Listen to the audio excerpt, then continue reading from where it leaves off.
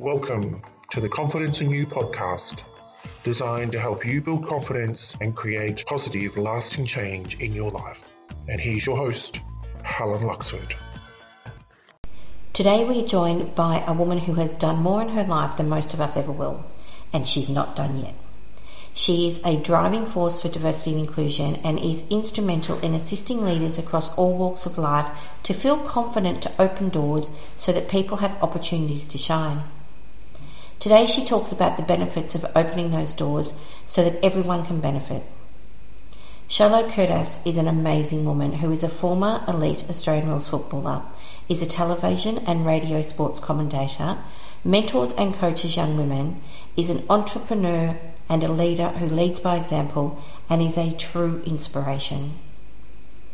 Chyloe spent a decade as a driving force behind the formation of the first ever national women's professional football competition in Australia, the AFLW, in the role of the AFL Victoria's Female Football Development Manager. In this role, Chyloe combined her experience, her studies and her work in health promotion psychology and education to build the award-winning high-performance sporting programs for adolescent girls that focus on the whole athlete, not just the technical skills. Today, she shares how important it is to look at the whole package, mind, body and soul, and how this is important to build resilience and be able to bounce back in the face of adversity. Not only has Chyloe been instrumental in AFLW, she has also been a key player as the National Female Participation Manager for Golf Australia and led the charge of the implementation of their Vision 2025 strategy to the engagement of women and girls in golf. Chyloe is now making her impact at the Australian Red Cross and has also created her own business called Own Journey, where she supports and walks alongside others to help them create change. In today's episode, she talks about making your own call, her journey about self-discovery and how a lot of people struggle with feeling worthy and feeling enough, and the power it has when you find your sense of belonging. She talks about a benefit mindset and not only being open-minded, but also being open-hearted. Today's podcast is full of great information and inspirational moments. So without further ado, let's get into today's episode where you can hear Chyloe share her story. So welcome back to the podcast again today. Today we're joined by a very special guest. We're joined by Own Journey Director Chyloe Kurdas. Chyloe is an inclusion and diversity specialist with over 20 years experience in coaching systemic, structural and cultural change in organisations to deliver belonging and inclusion. Chyloe's had a really interesting career, including being one of the driving forces behind the Australian Football League women's competition, and she also led the implementation of the Australian golf industry's National Gender Equality Strategy Vision for 2025.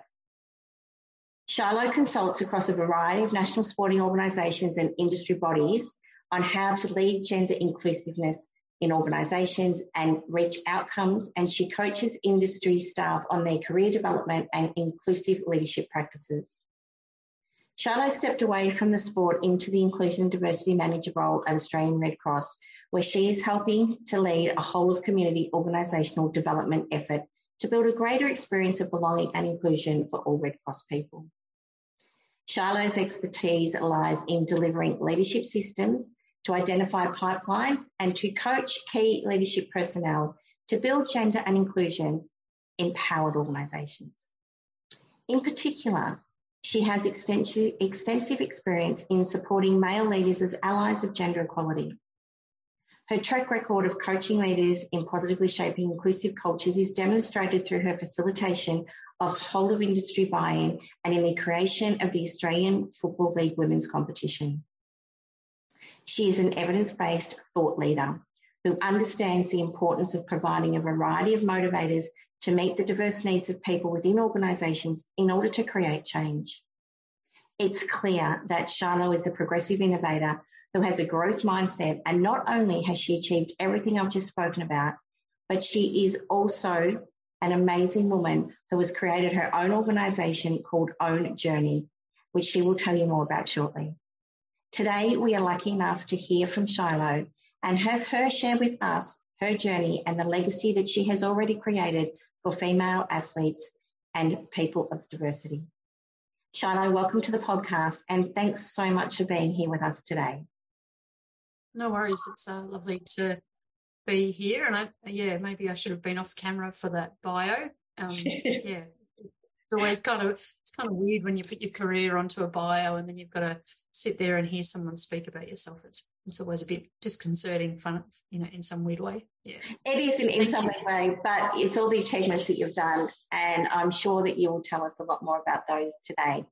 I've given a really quick overview in the intro, but for those that don't know you, can you tell us a little bit about your background, where you've come from, where you are, what is Own Journey, and what was your inspiration in creating?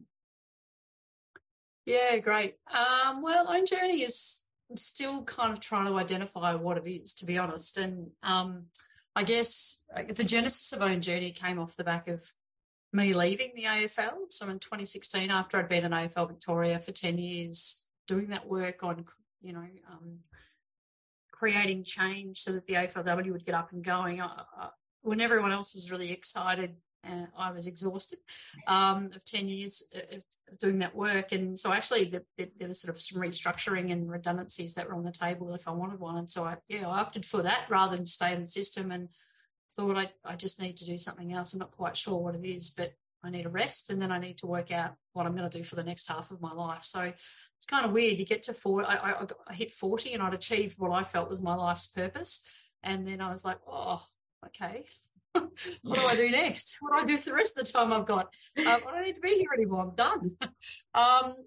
Look, Own Journey, the initial concept really came off the back of, I guess, all of that time that I'd spent running high-performance programs and establishing the high-performance pathway in Victoria, and then sort of combining, I guess, my passion with sport and my experience, because I once upon a time was a school teacher, my work in secondary schools working with adolescents, but also, I guess, my tertiary training in health promotion, so in community development and psychology. So really Own Journey was going to be, I guess, a combination of all of those influences. And essentially Own Journey in its first incarnation was a travel and wellbeing concept.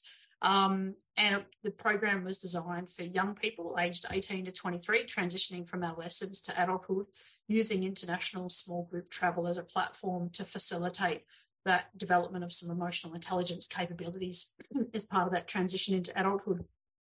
And so,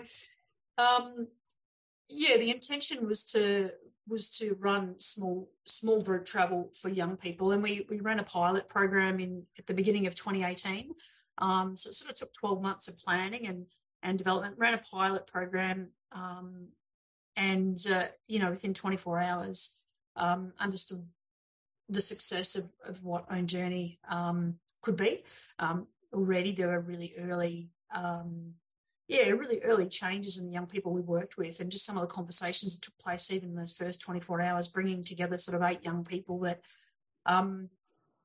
didn't really know each other. There were a couple of little pairs that had sort of travelled together, but mostly they didn't know each other, and what we were able to craft through that. So we spent time in Cambodia. I think it was 10 days in Cambodia, and woven throughout that experience every second day was a workshop of sorts that was co-delivered by myself and also an organisational psychologist that I had worked with during my time at AFL Victoria. So we developed the curriculum and then co-delivered when we were away. And the program was really a journey of self-exploration. And I guess that mantra of just, discover the world, discover yourself, which I guess we all kind of do in a sort of organic way, when we go off traveling as a young person. But I wanted to create an intentionality around it and some guide rails and some resources that young people could lean on as they went through some of that self-exploration. So, it was a really fantastic experience and trip, and there were heaps in it. But of course, as an entrepreneur and building a startup entity that was, travel based, I needed to make sure some money was coming in. So it was not like I came back from that trip in Cambodia, and was encouraged to apply for the role at Golf Australia. It was a great opportunity and something that I thought I'd like to do and continue to develop my leadership craft. And I thought that I could continue to grow the business as I did that role. And then just a few months later, I got the opportunity to speak at TEDx Sydney in 2018. And so that really, I guess the preparation around that took up time. And then from there, speaking at TEDx Sydney, I then was approached to speak as a speaker for Saxton and then start keynote speaking. And so my keynote speaking work sort of really picked up from there. I was already doing some stuff with Melbourne Business School around some keynote speaking. And then I was working full time. So there was probably 2018, half of 2019, where I said, okay, well, Own Journey needs to be, as a travel concept, needs to be dormant for the moment until I work out how I can make more of myself. And that was probably something that I couldn't do, was just create more time. And I had to make a really intentional decision about what I was going to do with the travel company and where I was going to go, how I could continue to have the impact that I wanted to have on evolving leadership within our community. And I guess I made that call to go down that path of keynote speaking and working with leaders in the community. So and it wasn't that long after that COVID stopped all international travel, and I think at that point I was very glad that I had these other revenue streams coming in, and I wasn't running a travel company full time, because it would have been quite challenging during that period, of course. So that was kind of the genesis of Own Journey. What I've done with it since, of course, it's sort of molded its way into some of the other things that I guess the paths that I've chosen to go down, and that's keynote speaking, consulting, leadership development, and of course executive coaching as well now. So particularly with a lens around inclusion and inclusive leadership coaching. So it's probably not too different, I guess, to what the driver was for me in creating that travel company, and that is, I guess, to walk alongside people and provide a platform and a space for self-exploration and facilitate the growth of people in the community for them and for the holistic well-being of our community. I think that what I do with Own Journey now compared to what it was, I guess, formed to do, I don't think it's different, but the mechanism is different. And so I guess it will continue to evolve as I grow, and but it's been a really wonderful journey to sort of establish my own thing and learn about the world of being a startup owner and being an entrepreneur and the lessons around that, and the challenges, how it challenges you. And I personally have grown a lot through that period. I want to touch on a couple of things that you've said in amongst your answer there, is that after 10 years of working hard to fulfill your dream and your purpose, you needed a rest because you were tired. So you stepped away from the AFL, opportune time because redundancy was on the table, which is great. How hard was that decision? And then how important was it for you to actually take that break? Because as corporate people, which you and I both work with, driven people that want to succeed, and their journey is like, everyone's journey is different, but their journey quite often is to get to the next level, to get promoted, to succeed in business. And you had done that, and you had done far more than that, because your reach and your impact was phenomenal in getting the AFLW to where it got to. How important was it for you to recognise you needed to stop, because 10 years of running hard? And then how did that manifest for you later on in you being able to then have the space to do something different? Yeah, good question. And look, it was a really big decision. It was kind of like leaving a marriage, a 10-year marriage, and even beyond that. I mean, I'd been a player in the game for quite a significant time before that, I think. And I guess for me, the origin of my journey to working in the AFL really starts when I'm about 5 years of age, and I discover two things about myself and about sport, I guess. One is that I'm really good at playing football, but the second thing is that I'll never get to play the game professionally simply because I was female, and the message that left me as that 5-year-old girl was that to be female is to be deficient, that I was unworthy and that I was not enough. Because if I was worthy and if I was enough, there would have been the same platforms and spaces as there were for the boys and men. So, I guess my path to the AFL started when I was so young, and that 5-year-old girl, she always walks. She's here with me now. She's in these conversations, and so that kind of punctuation point of saying, I'm actually going to let this go now. I don't need to be here anymore. I've played my role.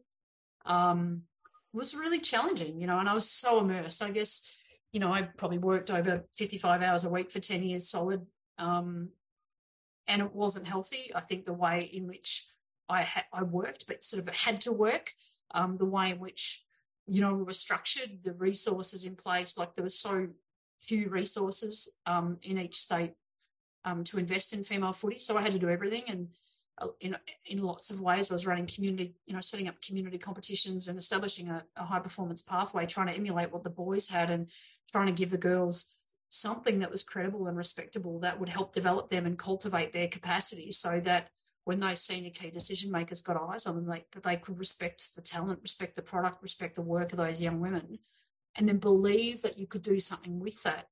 But it was a case of you had to build it first before they'd invest in it, rather than them take a risk and just invest in something that they didn't yet have any evidence of. So, there was a complete lack of belief in the power and potential of the women's game. So kind of had to build the potential first on the smell of an oily rag, and then showcase it to the decision makers to lobby for change and lobby for investment and for attention. And then we got there. But, I guess to do that, I had to do all of that, someone like me in each state, and we all pretty much did that in isolation in each state. We had each other to lean on, but in terms of, person hours, you had one FTE probably doing the role of 3 or 4 FTE really. Yeah. So,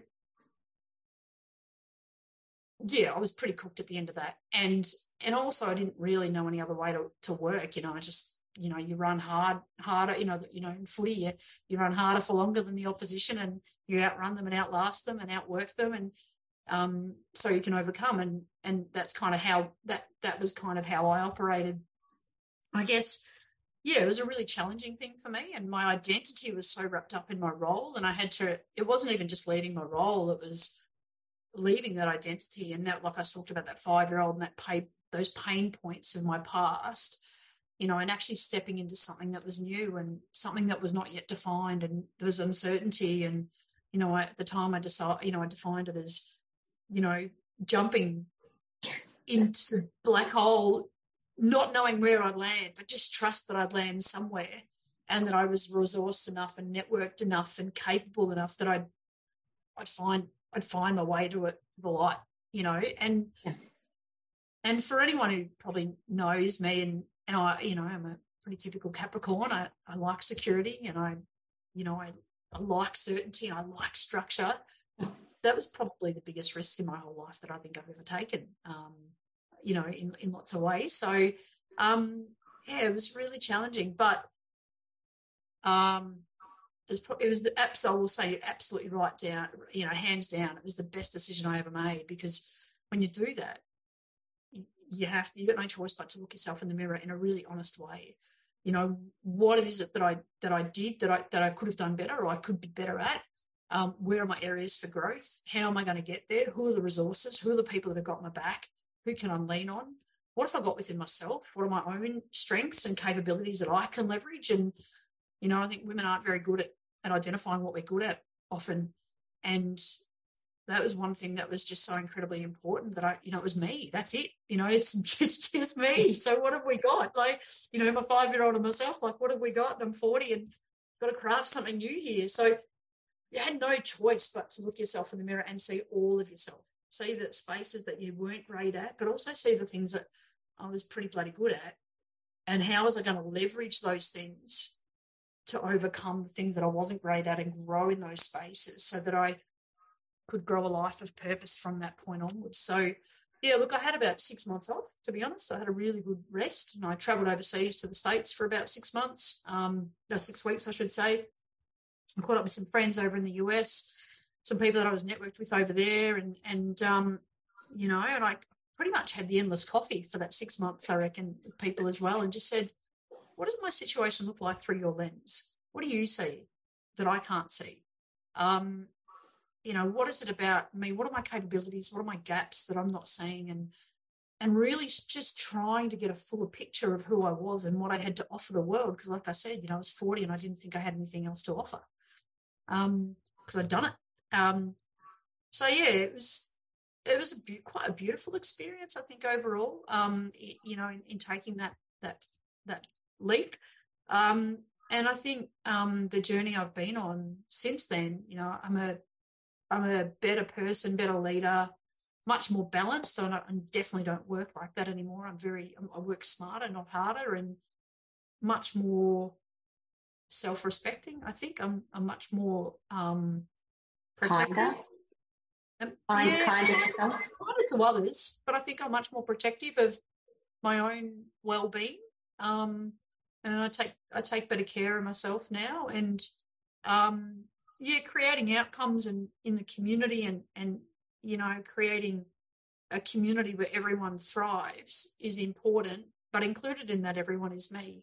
Yes. And whereas in the past I didn't really worry about myself, it was about creating this thing for others, for those girls that come after me, and you know, the women that have still got a chance, and you know, and I just didn't put myself in the picture. I wasn't very good at putting myself in the picture as well. So now it's not about being selfish, but it's about being self-full and making sure that there's a real balance in what I do. That if it's not good for me as well, then I won't do it. There'll be some boundaries in place. So yeah, it was about 18 months, I guess, that 6 months off, and then 12 months where I got that clarity of, I'm going to build this company own journey and I'm going to go down that path, and then spend that 12 months kind of learning how to set up a business. And yeah, it was quite a fascinating experience. So you said that you took time to look yourself in the mirror, and this is something that, and you touched on it, that women, we don't see what we're good at. We just assume that everyone's good at that because we're good at it, right? But we're all good at different things.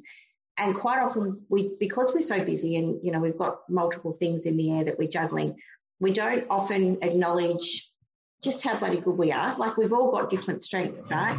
And sorry, that's my dog. I'll just give them a treat to get them out of the way.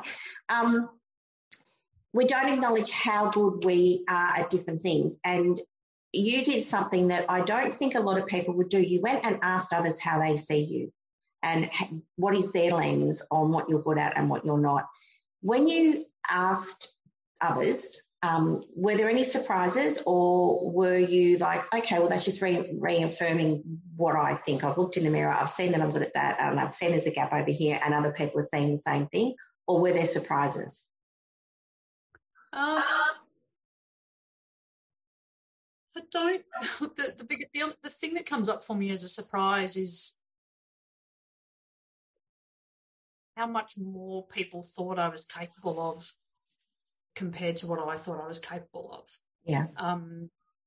That was probably, you know, the shift. And so one of the things that I did go on and do, and I still do today, is become an AFLW commentator. And so I work with ABC for radio and Fox for TV commentary.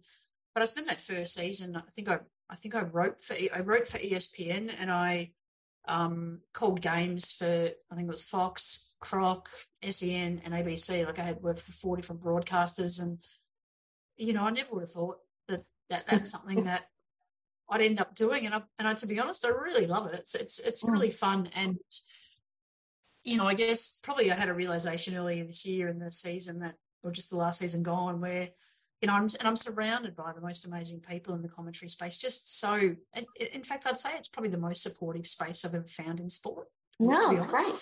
Oh. There's a real, in the sports broadcasting, you know, there just is such an appetite for women's voices and women's lenses.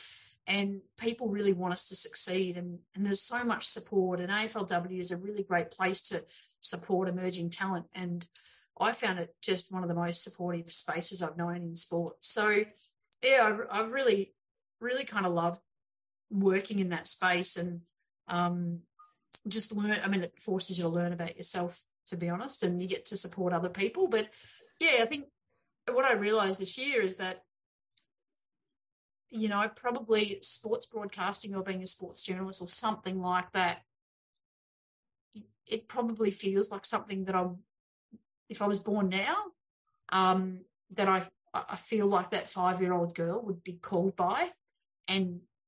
But that 5-year-old girl in my time and place in history never actually considered that, because she just never had any role models, and it wasn't something that you'd ever seen. It wasn't there.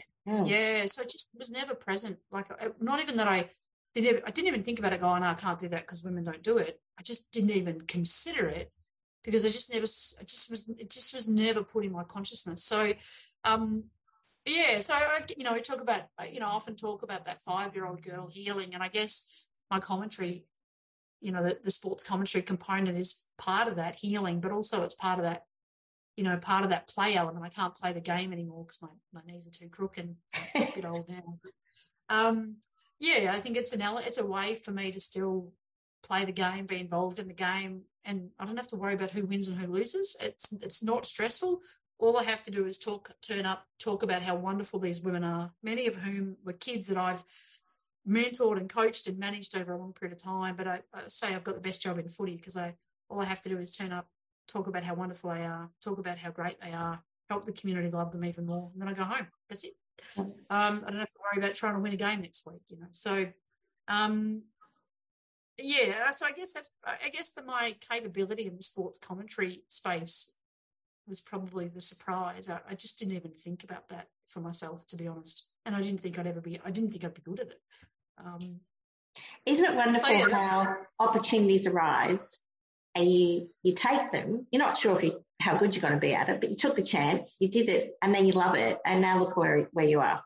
So yeah, and I think probably, I've done a few programs that ABC have run, and also Emma and Lucy Race, who are just amazing broadcasters and podcasters themselves. I've established an entity called Making the Call, and so really trying, because sports commentary is, there's no kind of structured pathway. You just kind of do it yourself in your own garage or your bedroom, and you try and knock on doors, and there's no kind of university pathway really, outside of doing sports journalism, for instance. So yeah, I've done a few of those programs along the way, and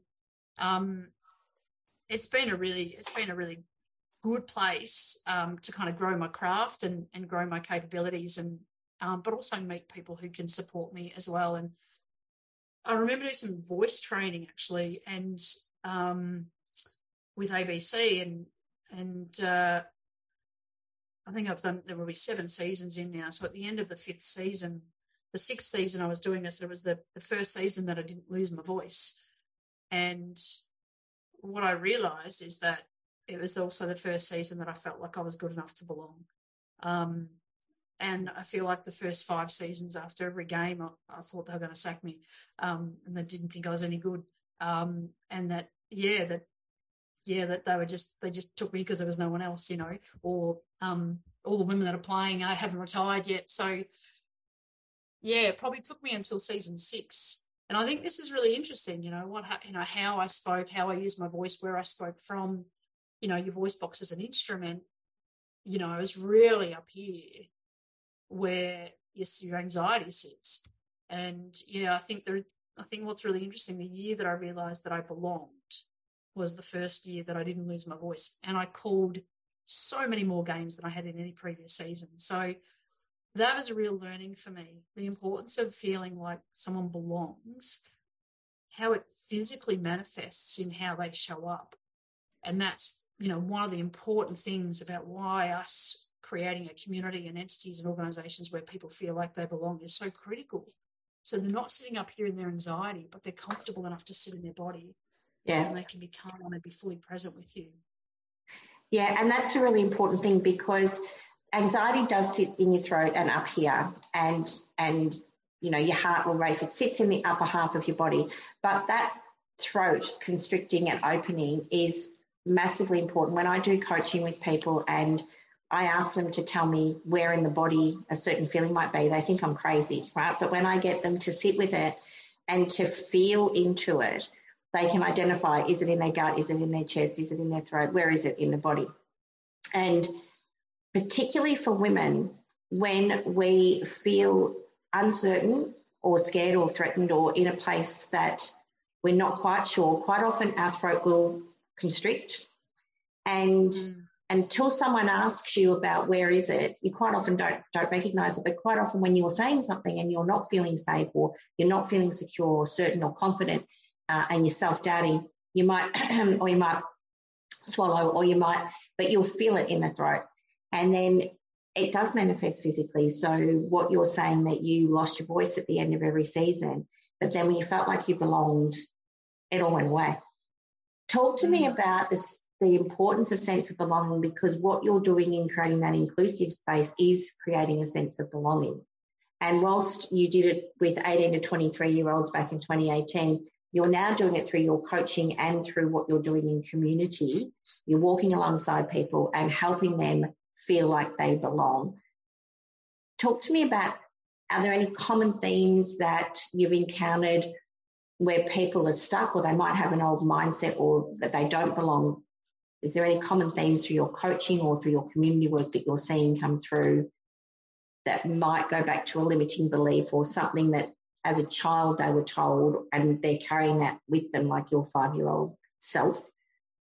Is there something there that you've noticed? Yeah, I think it's that overarching piece of I'm not enough, that I'm not worthy, that, there are all these messages that we get as we grow up in life. We're born enough. It's the world that's told us that we're not enough. We're born enough simply because we're human.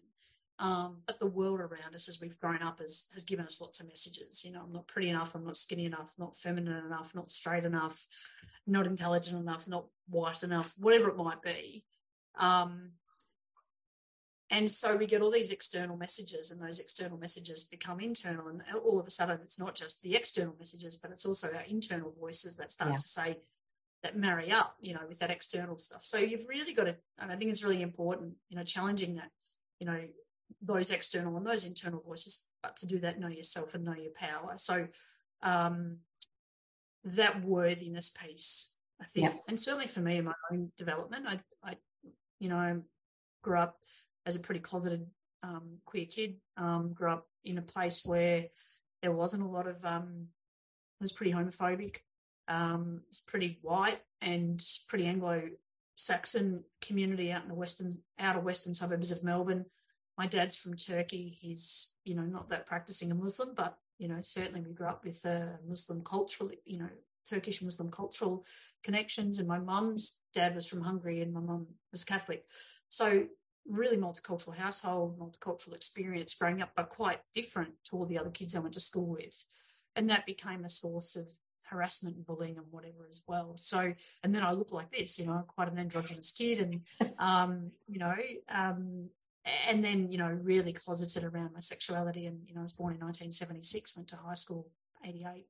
So it wasn't the safest place. I think the year I left high school was the first time, 1994 was the first time that Mardi Gras was televised on TV. So I didn't get that at high school. And so we didn't get any exposure to that. So, these constant messages of you're not enough, you're not, I wasn't male enough to play sport, and I wasn't feminine enough to pass as being straight. And so all of this kind of stuff, and, I wasn't white enough, and I wasn't Anglo-Saxon enough in my family. So these things really started to eat away at my own, they really ate away at my own sense of self-worth. And I think the point at which, I realised that actually I'm worthy and I am enough, even when I make mistakes, I am worthy and that I'm enough. That's when my life really changed, and my reframing of my life and the things that I was dealing with and the things that I wanted to do in my life. That's when I was able to personally reframe the next steps for me. I think that piece around getting to a place of feeling worthy and being enough. And I think the way in which we can do that for others is to show up in a way where we're able to say, I see your unique lived experience. And I don't only see that, but I respect it and I hear it and I value it, and I want to know more about it. So how do we do that for everyone around us? How do we see, hear, value, respect, understand everyone else's lived experience, and not see it through a deficit lens, but how do we see it through an abundance lens? Like, when someone walks in ticking the boxes that say someone like me ticked, don't go, she's got all of that. See it and go, oh my God, she's got all of that. Like, she's got experiences that I'll have never known. And aren't we so lucky to have those experiences in our team? Because imagine the perspective she's going to bring. And then they'll do the same for you and they'll do the same for the next person. And because our intersectional identities are unique. You can have two people born in Melbourne, who both present as white, straight, Anglo-Saxon, cisgender, heterosexual, middle-class people. But even those two people, their lived experience will be unique and it'll be very different from the other. Absolutely. So we have to make sure that we make space to see that in others as well. Yeah. And just touching on that, two twins can be born in the same household and grow up in the same environment and still have very different experiences, because their uniqueness on how they view a situation or how they view the world will be unique to them. And I encourage people to explore their uniqueness and to appreciate it, be kind to yourself and learn to love that about you, because that's what makes you you, right? And if people don't like that, well, then maybe they're not your tribe. So, find those that lift you up, not those that bring you down, because there's a lot in the world. There's a piece in there around those lived experiences will test us and challenge us, but also celebrate us and enable us, depending on, what privilege or what disadvantage those things bring for us. And and so the lessons that come out of that, those, the lessons from challenge. I talk a lot about the disadvantage of privilege. And it's no different to working with, athletes who've been able to coast on talent. I do some development coaching and sort of under 14s and under 16s and with girls still now. And, if you've got a girl in your team that is really talented, naturally talented, she's lucky enough to get that kind of DNA, you cannot just let her coast on talent, because at some point the talent pool will get wider and deeper and she'll end up in a place where everyone is just as talented and talent doesn't matter anymore. It's all the other stuff you've been able to package up in and around the talent that's going to be the determining factor. It's the resilience, the ability to bounce back. It's the leadership. It's all of those other emotional intelligence skills that's going to be the determining factor. And there are women that I know that was so supernaturally talented, but never made AFLW or high performance standards because they didn't have the other stuff to leverage when everyone else was just as talented. So I think that's a super important thing. So if you look at your life and things are pretty easy, start hunting for the hard, because it's going to be the hard that's going to give you the advantages. And when you look at your boardroom and you look at your executive team, and if they've been able to coast on the privileges in life, it's not their fault. It's just how we're all, the time and place in history we're all given, the lottery of life. But if your boardroom or your executive team haven't known struggle, then what's the resilient skill set that you've got in that decision-making space? When things get really hard, what do they call upon? What do they lean on to overcome? Exactly. Because sometimes when we're down and we're facing that challenge and we think, oh my God, I'm never going to be able to get back up, somehow we do. And then we look back on it and it was one of the biggest learning things that we could have, and we can take that with us so that next time we're more prepared, we're better prepared, we've learned from that experience. But when you're in it, sometimes it's a bit overwhelming, but knowing that you'll get through it and then taking those learnings, that's where your growth is. And putting yourself in situations where you're not sure, like when you took that leap of faith to start Own Journey, you didn't know how it was going to go, where it was going to go. You had a vision. You took a chance, right? And it was probably one of the most rewarding trips you would have had to Cambodia with those young people. So that's, just massively important to take a chance, and then also to learn from those experiences where things don't go well. I know that you mentioned on your LinkedIn and things like that, that you're an advocate of positive psychology. How do you incorporate that into your coaching programs or into the programs you deliver? Yeah, great, thanks. So again, I guess I think it just comes back to, controlling the things you can control, really seeing challenges, opportunity to get even better and to grow and cultivate self.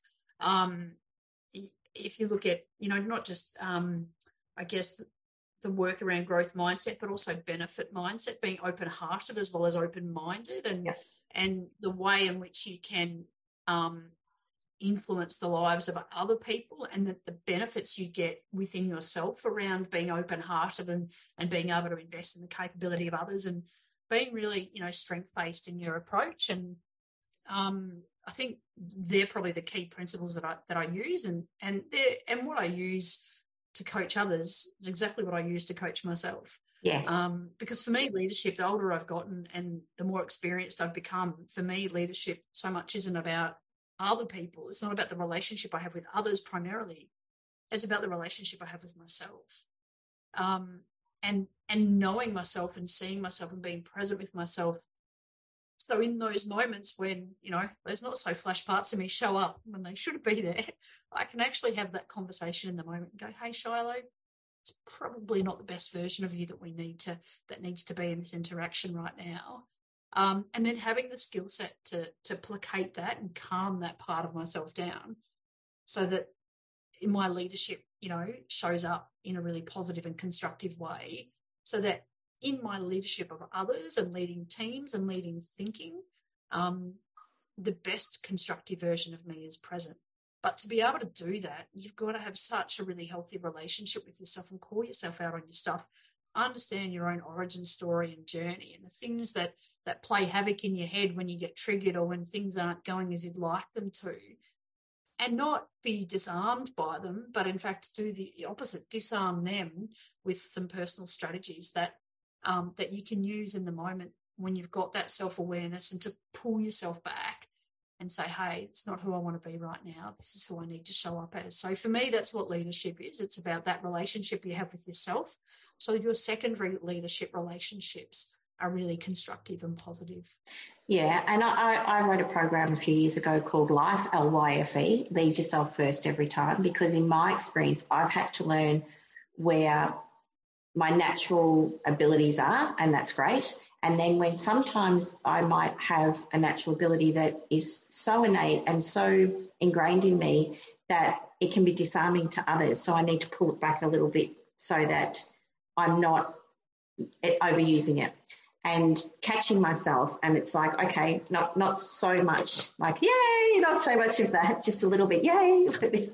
So it's my enthusiasm can sometimes be overwhelming to others as well. And I worked with a senior leader years ago, and I thought my enthusiasm and can do and come on team was a lot. His was over the top. Like literally he'd bounce into the office in the morning and he'd big grin and, hey everyone, how you going? And it's like, okay, you just need to calm it down a little bit, because you walk in and people are like, whoa. Yep. So I often say to people, observe where things work really well for you, and then sometimes where your natural abilities might be a little bit too much in certain situations, and then just catch it, just change it a little bit, and then engage differently. So observe, catch, change and engage. Don't change who you are, just tone it down a little bit. Or when you might be feeling that little bit of uncertainty, borrow a little bit of confidence from another time or from a memory that you have where you were confident, so that you can step into that unknown space with a little bit more confidence. So you've achieved so much already in your life, but I think the world has still got a lot to see from Chyloe. So you've left the legacy of the AFLW for all of those young ladies coming after you, those female athletes that want to play football. But in the terms of the mark you'd like to leave on the world, now that you've done your 40 years, you've come through that journey and where you are now. How would you like to be remembered in another 40 years' time? I think for me, my purpose is my purpose really is simply around playing my role in the community. Playing my role in the community in creating, creating, I guess, the achievement of the collective and individual potential and health and well-being of the communities that we all live in. So for me, it's just being a role player. And if you think about a sporting team, the best players that you want in your team as a coach and the best people you want to play alongside are the people that are prepared to play their role. They know what their role is, they accept it, and they perform it really well. They're coachable athletes. They know when it's their turn to stand up and shine, and that they'll do that, but they also know when it's their turn to enable others to achieve their potential and so on. So that they're really complementary in their mindset and their approach. So I guess that's my purpose, is around ensuring that I play my role in helping our community be the best it can be. And to do that, we have to help the individuals in those communities be the best that they can be. And to do that, we have to ensure that those people aren't stuck behind doors that we persist in keeping closed through discrimination and prejudice. So, the role that I want to play in all of that is around removing those doors, kicking them off the hinges, ensuring that people know that they can take up their rightful place in the world, and that they're celebrated, and other people, understand the joy of celebrating other people and unleashing the potential of everyone. And I think, the work I do in inclusion and diversity, I just love it. Like, belonging is not something for those other people. Belonging is something we all crave and actually we need in order to achieve, I guess, our potential. So a lot of people will think that inclusion and diversity work is all around providing opportunities for those people, those people of colour, those gay people, women over there, like all of those. It's very othering, this kind of mindset. But what we don't often think about is that when you open doors for those people who've traditionally had them closed, when those people step up and take up their rightful place in the world, they can become all of who they can be, and they achieve their potential, and they bring the gifts of that potential to the community. And who benefits from that? Everyone. We all do. Yeah. We all do. And so it's not a totally altruistic, selfless act. It's about that, again, like, we spoke about earlier, around that balance piece. It's around, if I make things better for you, I make things better for me, because you get to be the best version of yourself and I get to experience the best version of you. Absolutely. But if you're stuck behind those doors and you're frustrated and you're angry, that's who you're going to show up as in the world. And I'm going to also experience that. Yeah. So it's about, for me, it's around, I guess the purpose piece for me, how do I want to be remembered? I want to be someone who delivered on that purpose. I guess I'll be dead by then, so it doesn't really matter what anyone thinks of me. But I guess that's the path that I'm on. I talked about before being 40 and not knowing what's next for me and not really having a picture for myself. But, that's what my purpose is. And, I never would have thought it would have taken me to golf. I never would have thought it would have taken me to, maybe I might have thought Red Cross, but I don't know where it's going to take me next, But I think that's the bit, my North Star is around my purpose. My purpose is so, it connects up so many different parts of who I am as a person. And it really, it's my North Star. It guides me as my compass point when I get a bit lost as well. So, and if that's what I'm known for, someone that stayed true to my North Star, then that's fantastic.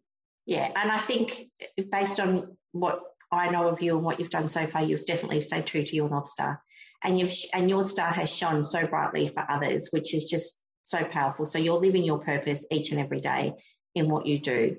So to finish up today, what advice would you give to anyone who is feeling lost, uncertain, they might be experiencing a setback or facing a major life choice at the moment, and they're just not quite sure, because you've been through all of those things, and they might have lost their confidence? What piece of advice could you give them?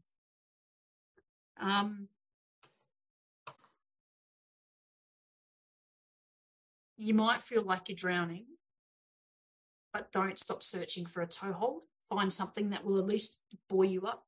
And that might be that might be your strengths. You know, you've really got to lean into your strengths. Use your strengths like your little floaties or your life buoy that'll keep you afloat until you develop, you know, the fitness to tread water. And then eventually that treading water might become, you know, doggy paddle, and doggy paddle might become a bit of a, you know, a crappy old swim. And then eventually you might become, you know, a great swimmer, and you'll find your way to something much more solid to stand on.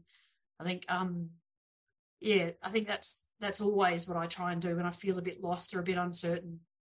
You know, look for a toe hold, you know, put my floaties on my arms and just trust that I'll get myself where I need to go. Yeah, fantastic. Good piece of advice. So just keep going and find that toe hold so that you can get your floaties and get going and get moving. So thank you very much for being on the podcast today.